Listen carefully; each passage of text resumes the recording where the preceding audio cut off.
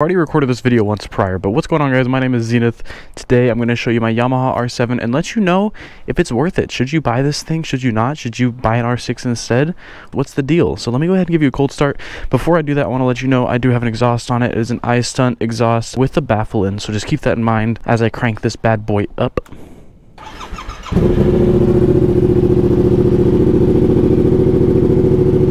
Absolutely beautiful, innit? Good old CP2 engine. Let me get out of here, go find a little place to record because this video is about showing off my bike, not my address. So let me drive away a little bit and then I'll get back to you guys in just a second here. Let's get this thing started, shall we? So throughout this video, I'm gonna explain a couple things, whether I think it's a good beginner bike, advanced bike, should anybody buy it, period. And I'm probably gonna make some comparisons to other bikes that I've ridden in the past.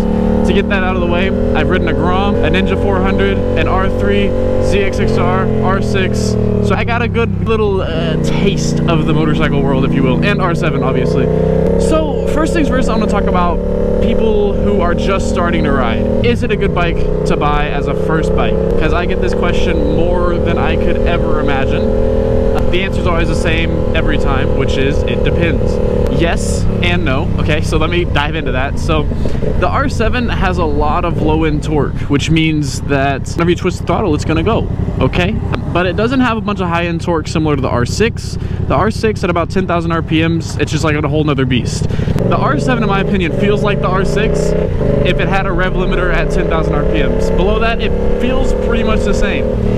Maybe, I might be smoking crack here, but sometimes I feel like the R7 has more torque on the down low. I don't know if that's factual or not. I could just be absolutely making things up, but that's just how I feel. But if I had to say, they feel pretty similar.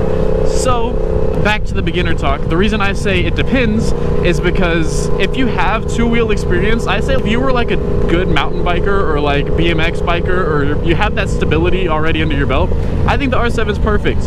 And if you have dirt bike experience, absolutely send it. Go for an R7. I don't recommend going for an R6 ever. I always highly recommend against that, regardless of dirt bike experience or not. Some people will disagree with me with that. It's a big controversy in the world. But with that being said, if you've never touched anything with two wheels, you have maybe car experience, I don't know, that probably doesn't even translate at all, I would recommend sticking to something like a Ninja 400 or something like that. It's not to say that you can't start on an R7, you absolutely could, but just know that these bikes are a little more expensive than a Ninja 400, and if you don't have that stability under your belt already from like two-wheel riding experience, then just know that the odds of dropping your bike like in the driveway or something like that is a lot higher. And I personally, I don't know about you, I'd much rather drop a Ninja 400 than an R7, because a $10,000 bike is a little more expensive than a $4,000 or $5,000 bike. I don't know, I think it's math. I could be wrong again, but that's just how I feel about it. So for beginner bikes, it depends, and it's kind of use your best judgment sort of thing. I will note, I know a lot of beginners are short. I don't know what it is, maybe because like some people are like 14, 15 talking about getting on a bike, and you know, girls, you're usually kind of screwed at this point. You're kind of maxed out, you kind of peaked like me in high school. Men, you usually grow a little more after that. This bike is a little taller. Compared to the ZX6R I rode, that bike was lowered in the front, so that's not really a fair comparison, but I did ride an R6, I believe it was a 2016, and the R7 is definitely taller than that. My girlfriend is 5'2", and she tried to swing a leg over, and she couldn't even touch the ground. Like, she could not ride this bike. I'm sorry, love you to death, but not gonna happen. However, you know, I'm 5'11", I can flat foot it. Can we just say I'm 6 foot? Let's agree with that. Okay, I'm 6 foot and I can flat foot it. Oh, that feels so much better, doesn't it? Yes, it does. Now let's go ahead and talk about some engine specifications for this beast of a motorcycle. So obviously, it is a sport bike. As you can tell, it's full fairing sport bike. It is the exact same, almost bike to the MT-07. Pretty much the same thing. The only difference is that it has fairings and there's some minor suspension adjustments and whatnot. That is by far the ugliest car I've ever seen in my life in front of me there. So I'm gonna gap this guy just to shove it in his face.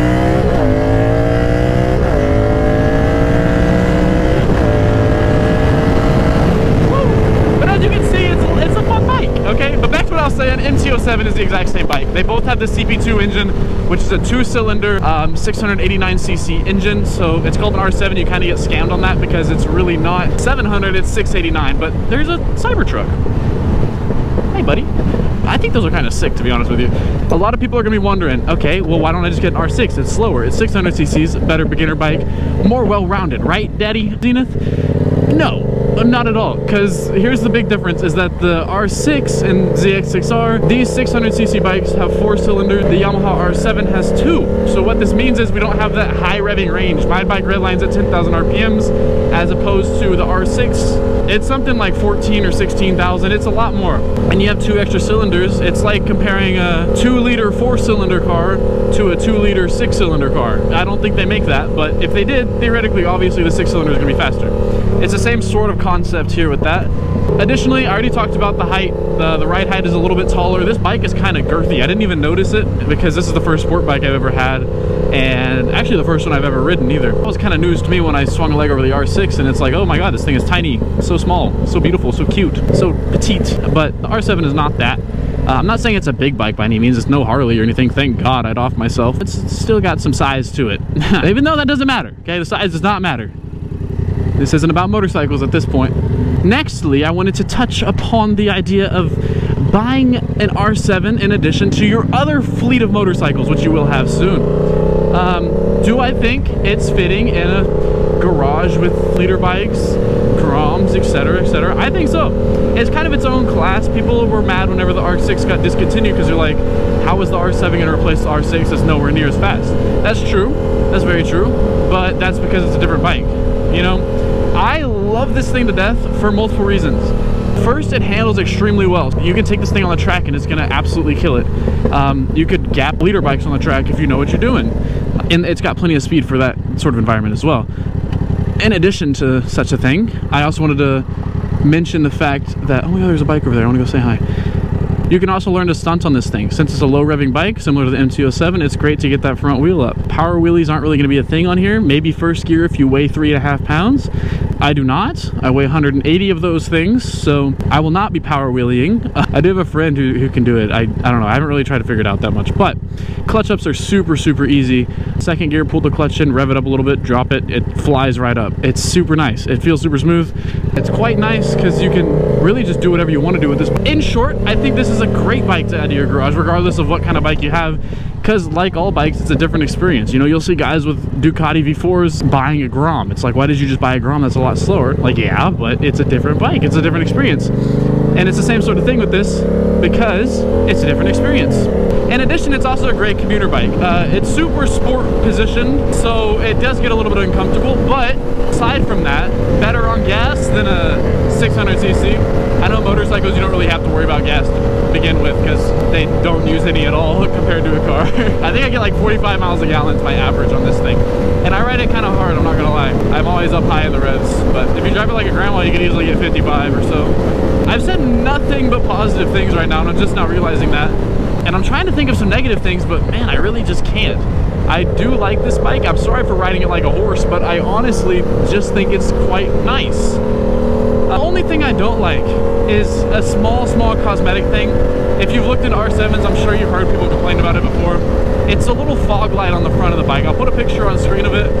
That's like the only way, in my opinion, to tell the difference between the R6 and the R7 from like a quick first glance. That's what I always look for. I'm like, oh, fog light, R7. Like if they don't have the numbers on the side. But yeah, I just think it's kind of funny that they put that on there.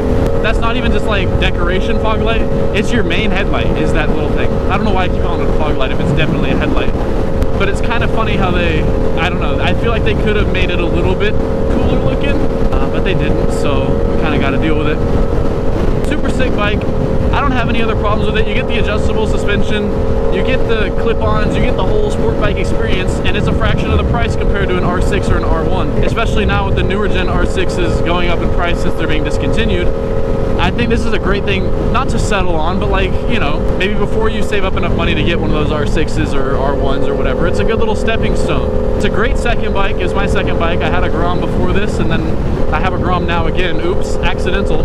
But I bought this, traded the Grom, put cash on top, and bought this thing for $6,500 cash. You can usually get one pretty much brand new for about $10,000 or so, give or take. It really just depends on where you live and things like that, but it's not bad for what you get out of it. Anyways, I'm gonna go ahead and cut off the video here. I gotta go home and edit this thing because I'm a day behind schedule already. Haven't uploaded on YouTube in quite some time now, sorry about that. But thank you all so much for watching. I appreciate it, and I will see you next week in a video that comes out at the right time, ideally. If I can get in this lane, that would be just terrific, wouldn't it? Thank you all so much. I love you. Have a wonderful day or evening or whenever I get this video up. And I'll see you later. Peace out.